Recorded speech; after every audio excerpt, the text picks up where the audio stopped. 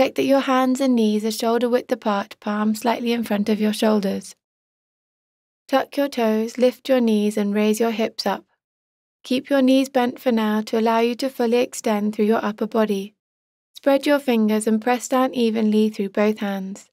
Try to straighten your elbows and rotate your arms outward to feel a broadening across your upper back. Press into your palms, tilt your pelvis up and allow your spine to lengthen. Check that both knees point forward and shake your head to release any tension in your neck.